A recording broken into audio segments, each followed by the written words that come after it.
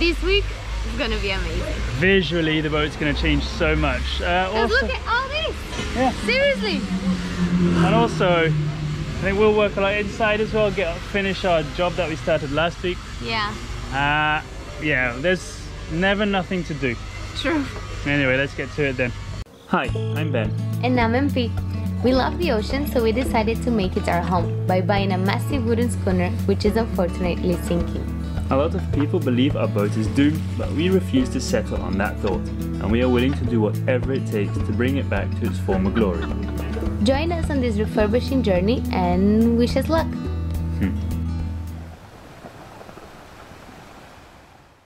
So, on top of everything that's being done here now, we also have a new neighbor, and he did get brought up on the crib. However, the crib is now down, ready to take someone else. So I wasn't here when this is done, but either way, this is very impressive. They've managed to remove the crib out from underneath this boat and moved it back over there and put this one on some stilts, on some supports. Now, I believe that they would have put a support, slightly moved the crib back, put another support, put the crib back, because the crib has got like lots of ribs, like it's like a ladder system. So I am super impressed by this.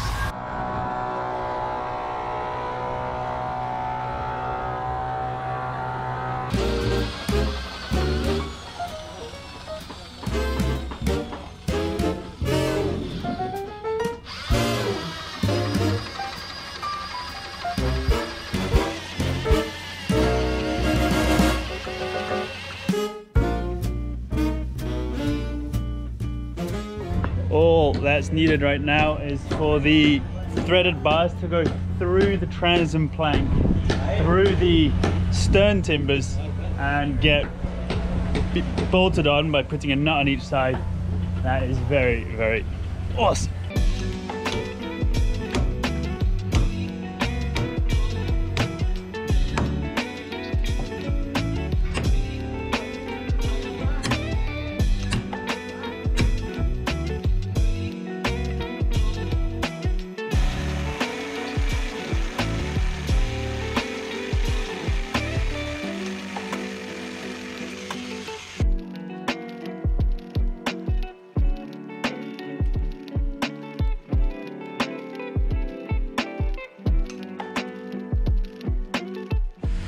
This stopper is put around the thread as it's being put into the wood. So these are actually just being put in temporarily to see if they fit.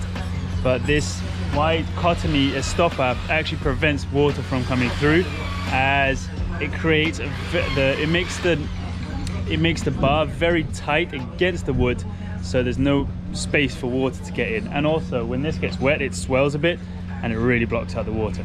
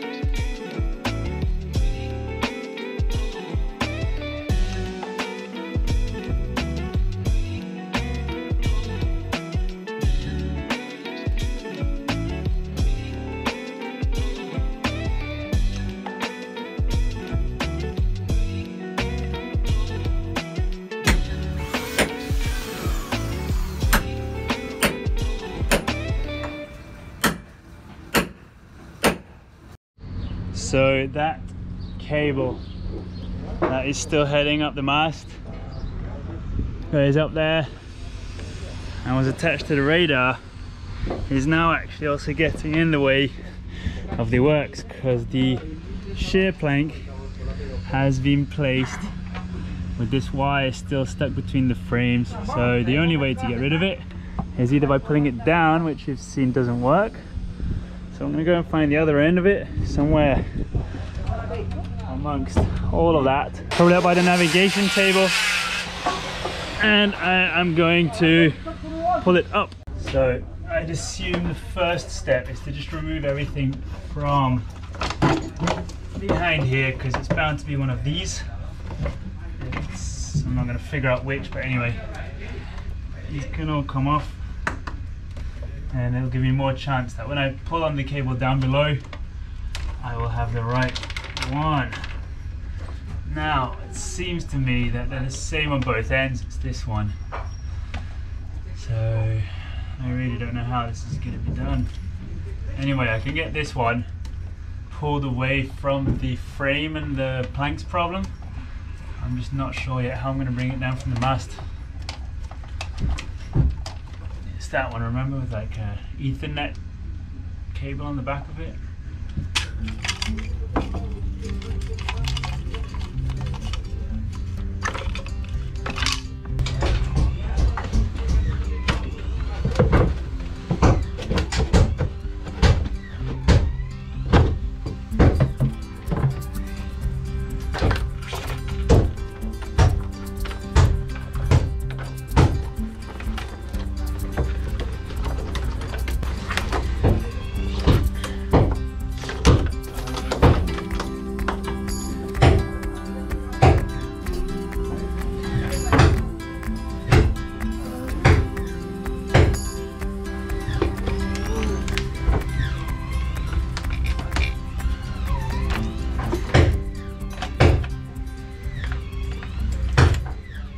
I think it might be this one, and I hope it is, because it's actually got that little Ethernet ending, but it's not got this, where is it? It's not got all this casing around. So if it is this, which I'm going to try first, then I don't actually need to remove all these. Then I can just pull that one up straight through the mast, through that tube, and put it down the foremast. So I'm just going to see where this leads to and take that down. Let's untangle all this first.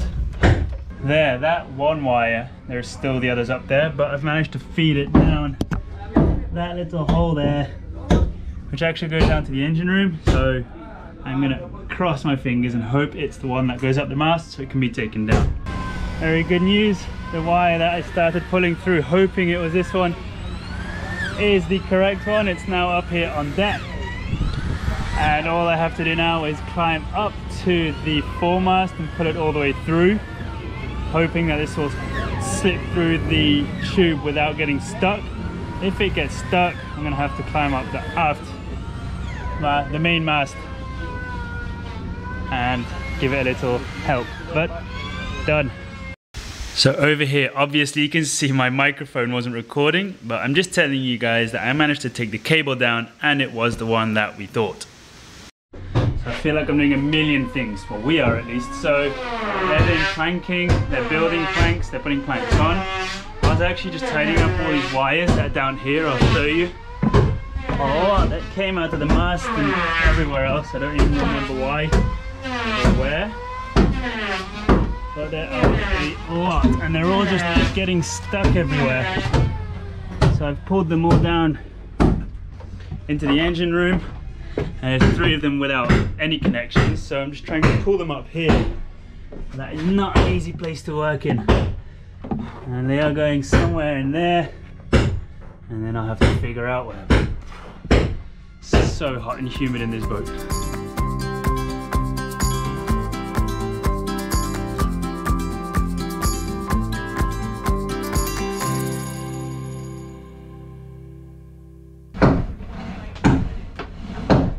Infinity million thousand cables in this boat, and I don't know where any of them go, hardly. So that's going to be sorted now.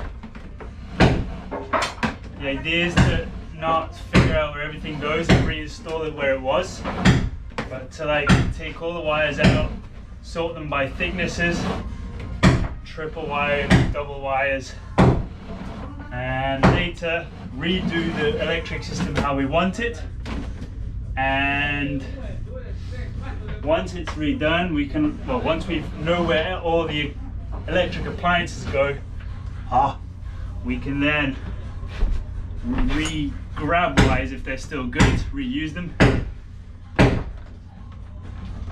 and then we can redo our electric system. So these wires, the 3 main ones I was taking up so far, have been for bilge pumps. If you look over here, if you look on the other side, all the switches, here you've got all the connections. However, we don't know how good these wires are, and I guess we're gonna want some good, reliable pumps, hoping we won't need them too much, or if anything at all.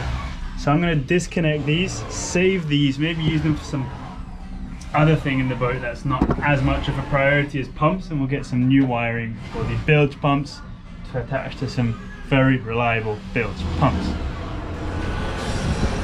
So I have now finished inside.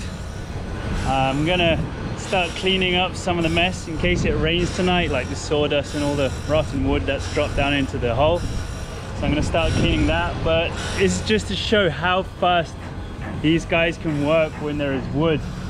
So today, literally this plank's been put in, and then another 1 or 2 down here aft. What else has been done? Over here, the second plank here at the transom has been put on already. Tomorrow morning they're gonna start with the last one. Then all that is left is this. 2 more planks have been put here. As you can see, the fresh ones over here at the top. And so that's 1, 2, 3, 4, 5, 6 planks have been put on, 5 or 6. And there's another one being made over there in the workshop, which is crazy.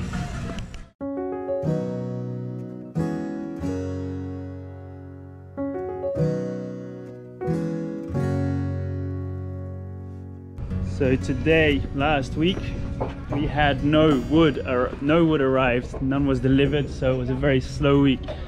But today is already Tuesday. Yesterday the wood actually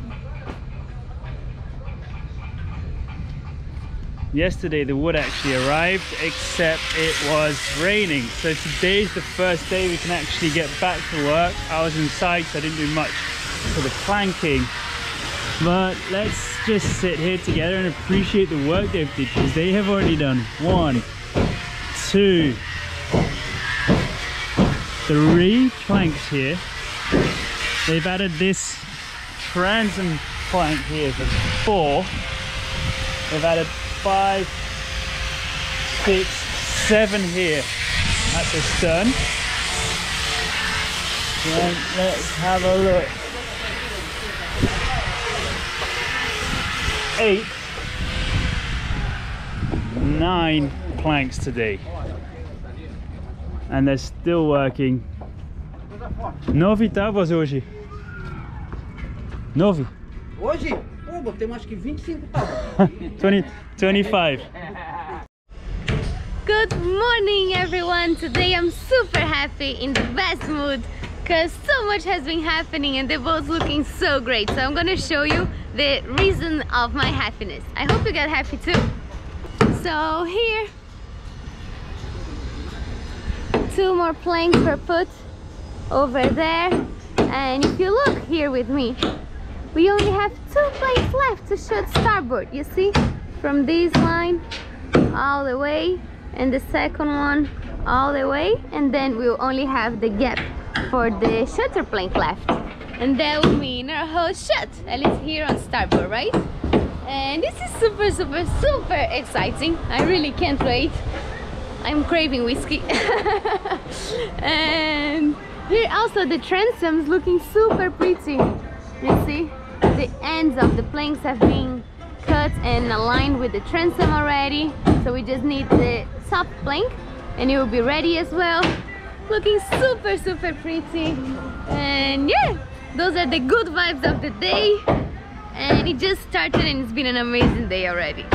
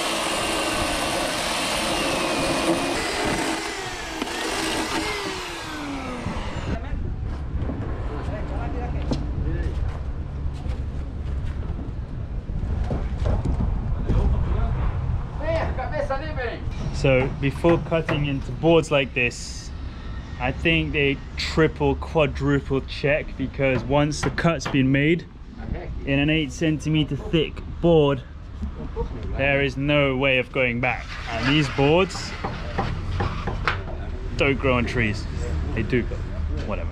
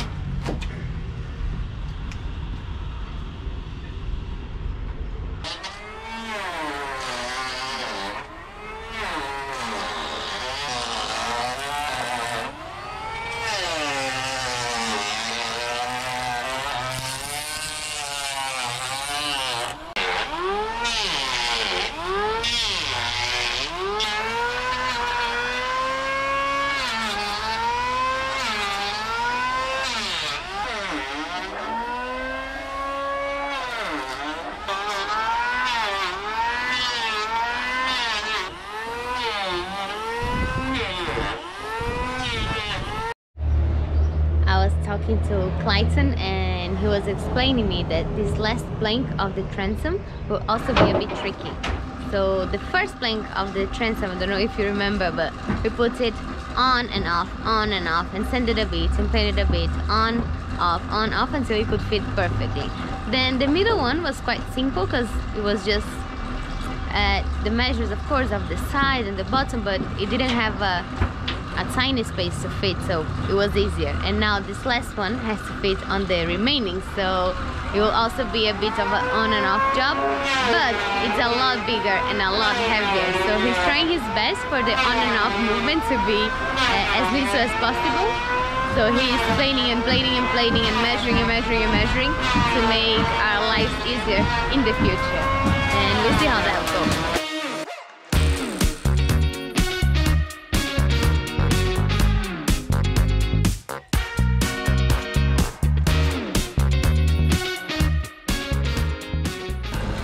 So another boat's going to be lifted. I'll show you in a bit. They're busy dropping the crib in the water. It's a schooner like ours. It's got its 2 original masts still. They've just added a plastic mast in the back. It's done. Super cool. I don't know how functional it is or if they sail, but you'll see. Quite cool.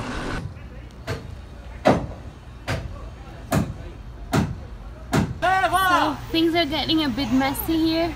The boat's being lifted. Caio is going crazy because there is a capybara family there. You can see the mom, the daddy, and the 2 little babies. They're so cute. But the timing is not the best because we're a bit stressed here with all the wires and the pulling. Yeah, now they're leaving. Stay safe, fellas. Caio's there saying hi.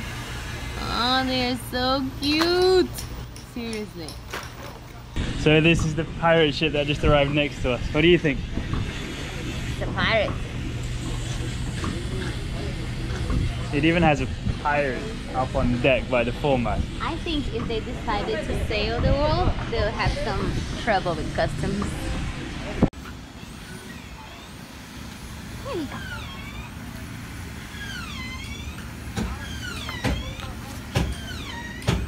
The third and last piece of our transom is here, and now they're discussing where we could tie it to make it easier to lift it, because it's really, really heavy.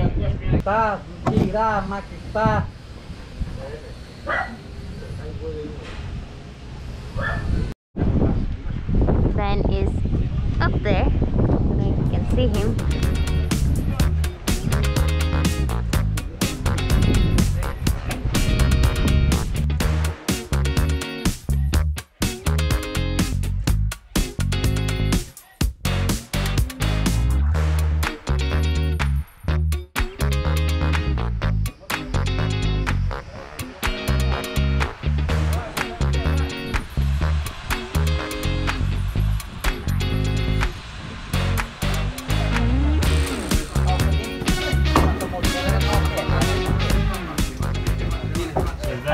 How this plank is being lifted. It's got a sheet tied on both sides of the plank, and it's just being held up by the winches for now. So if it has to be lowered, it gets lowered. It has to stay there, which there we go. There's someone over there. Hey, P. Oh wow, what a mission. Maybe we found out now how the pyramids were built. I don't think they had sail winches though. This is crazy.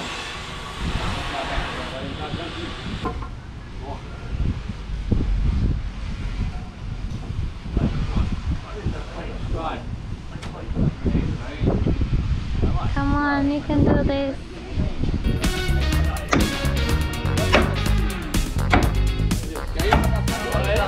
I mentioned the pyramids and it was a joke, but now, honestly, I think wedges had a lot to do with it, because they're the most useful thing ever.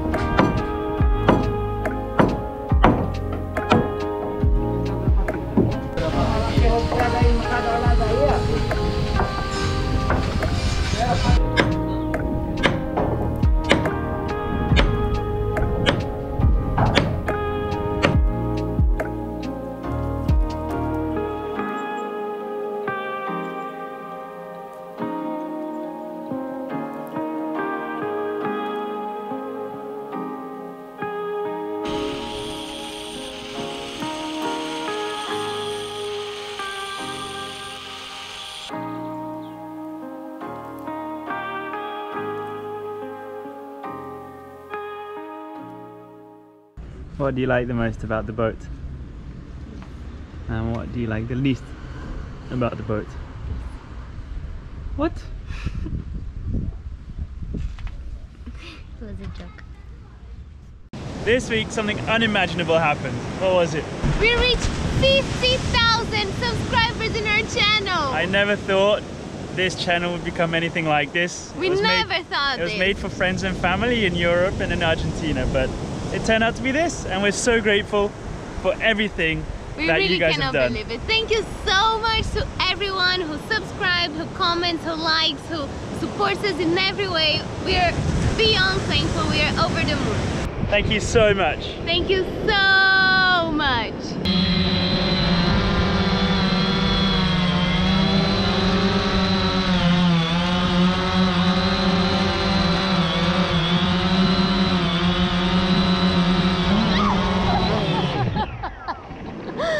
so scary.